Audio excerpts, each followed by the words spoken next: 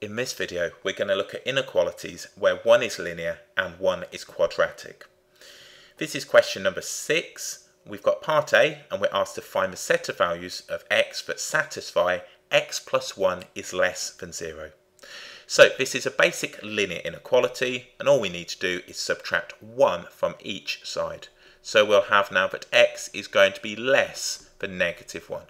So the set of values x is strictly less than negative 1. In part B, we need to find the set of values of x that satisfy the quantity x minus 1 multiplied by the quantity x plus 2 is less than 0. In the last video, we looked at quadratic inequalities. This is already factored, so we can find our critical values. They're going to be 1 and negative 2. So I'm going to draw a quick sketch. Let's go ahead and draw a sketch, and we will look now at the set of values that satisfy this. So on the sketch, I'm going to have this point just here, that is going to be the negative 2, this point just here, which is going to be the positive 1, and we know this is the line where we have 0. So the parabola will open up, it's a positive parabola, it will come round and look, give or take something like so. This isn't brilliant, in fact I'll just change that and put it there, it just gives us some idea. So that's now our point 1. So what we want to know is where this is going to be less than 0. So if we look now, the curve is here. So all values give us now a value of less than 0. They're below the line. Therefore, we can state now that x is going to be strictly greater than negative 2, yet in turn strictly less than positive 1. We can see it's a strict inequality, and if it wasn't, we would include the values of negative 2 and positive 1.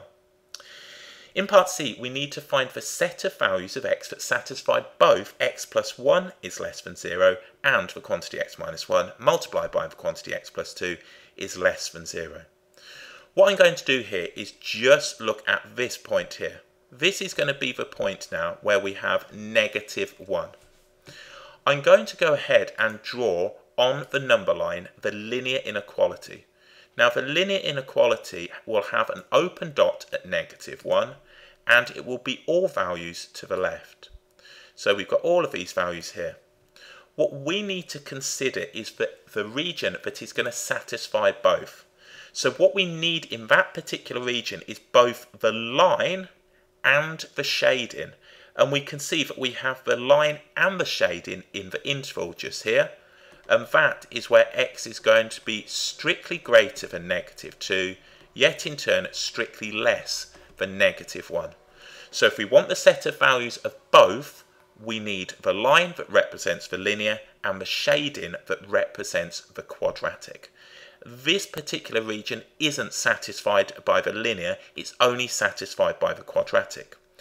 This part here is satisfied by the linear, but it's not satisfied by the quadratic as the curve is above 0. So a quick sketch will help us. So this is our answer to part A, this is our answer to part B, and finally this is our answer to part C.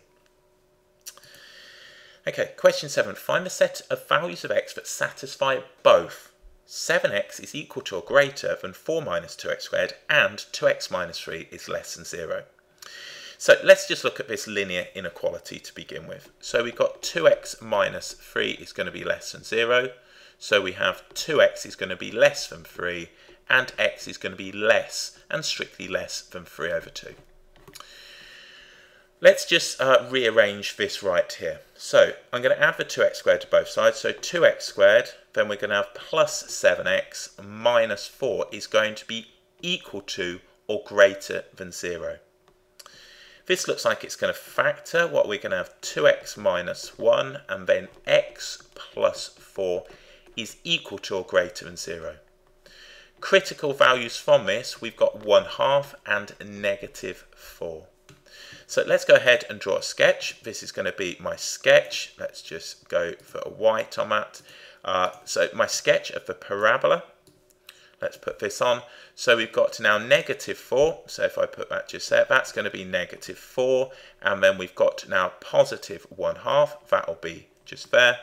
The parabola is going to open upwards. It'll look something, give or take, like so. So let's just curl that round. And then it'll come through here. And that's what we have. So here is my sketch. We want to know where this is going to be equal to or greater than 0. Well, if we consider now, this is going to be above the line. Remember, this is our 0 point. As we saw in the last video, we want it above there. So we can see from this now that x is going to be equal to or less than -4, and we have x equal to or greater than +1/2. They are the set of values that satisfy the quadratic. So let's now go ahead and put this linear 1 on. Now that linear 1, and this isn't a massively accurate scale, is going to be just here at 3/2. So if I just put that there, that's going to be the open dot. So that's what we've got, and it's going to be now on here less and strictly less than 3/2. So we're going to have this scenario. So what we're looking for now is the interval or intervals where we have both the line and the shading. We can see the first one is just here. So we can say that x is going to be less than the 3/2, yet in turn equal to or greater now than the +1/2.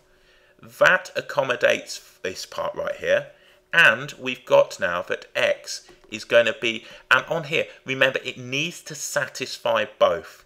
So what we're going to have is that x is going to be less than and strictly less. Remember, this is a strict inequality.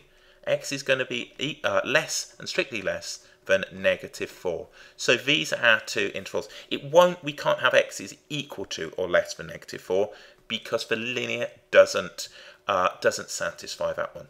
So as you can see, a sketch on both. Consider now the solutions and then just check whether you've got a strict or an inclusive inequality.